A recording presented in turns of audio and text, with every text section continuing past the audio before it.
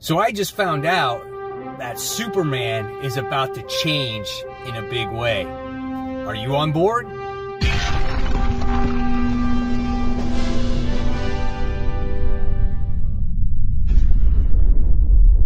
Hey, all my women's out there, welcome back to Comic Book Corner 2.0. And fans, I am your host, Mike Spider Slayer, always helping you make decisions on what comic books to buy. And I'm curious, guys, if you're going to buy this book when it comes out, because if it wasn't for this particular writer, there would be no way I would ever pick up this book anytime soon because of what Brian Michael Bendis did to the character. And I had no interest in the character as of right now.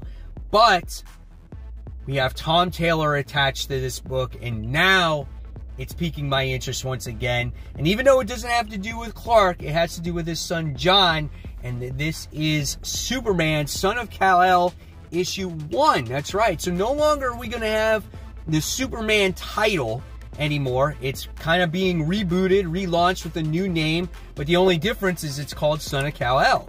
And John is the one that's going to be taking, you know, his father's place, right? He's going to be carrying on the mantle of protecting Earth, right? So that makes it quite interesting. And Action Comics is still going to be going on, but Clark is dealing with things elsewhere, okay? So it makes sense now that you have a John book and then you have a Clark book. And I think this book might actually sell better than Action Comics because Tom Taylor is a wonderful writer. If you read Injustice, a wonderful series that he created. It was this alternate universe and people love that story, right? Tom Taylor, anything that he did, most of the stuff that he did in Marvel, besides I think Friendly Neighborhood Spider-Man and X-Men, that X-Men Red book was not so great, but he did like Superior Iron Man. He always brings so much character emotion. He did Deceased for DC. He's currently doing Nightwing. And if you read his books, you look at the emotion that he brings out to the characters, and it makes the reader really care for them. He makes you get attached to these characters. So if something happens to them, you're like, oh man. And he did that really well in Deceased. So if there's a reason why you should jump on this book, is because of Tom Taylor. Now, why I think he might make a better John writer, or why he might write John better than Clark, is because he wrote John in actual Deceased, and I think he wrote him very well.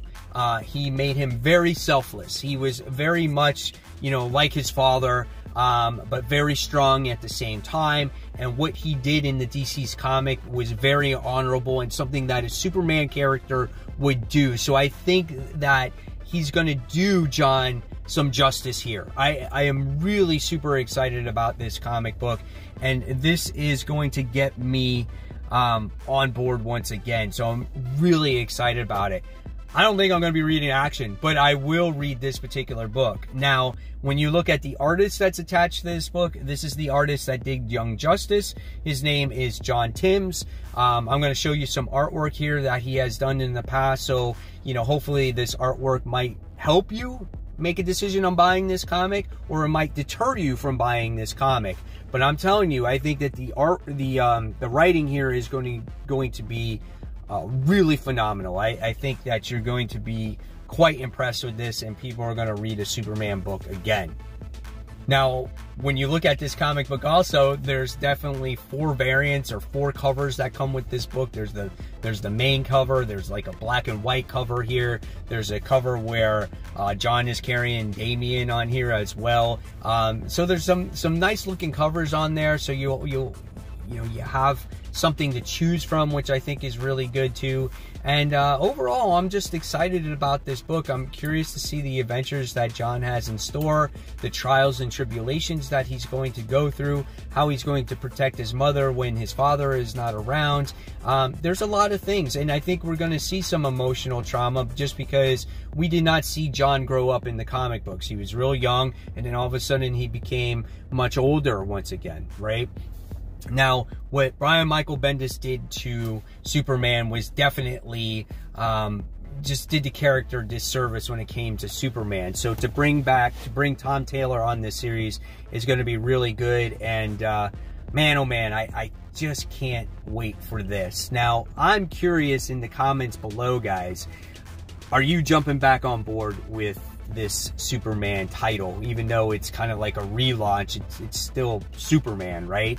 And what is your favorite Superman writer of all time? I'm very curious about that as well. The last good writer that I felt that was on Superman was Peter J. Tomasi. I think he did a really great job at putting the pieces back together with the Superman family and getting things back on track after the New 52. I think Peter J. Tomasi, for me, is one of my favorite Superman writers. I don't go that deep in Superman history. I have read some stuff, but he's one that I can remember, Dan Jurgens and whatnot, but he's a classic. So yeah, when it comes to Tom Taylor, man, I am going to check this one out, and I have good feelings about this one. And Tom Taylor, he is probably going to be one of the best DC writers as of right now.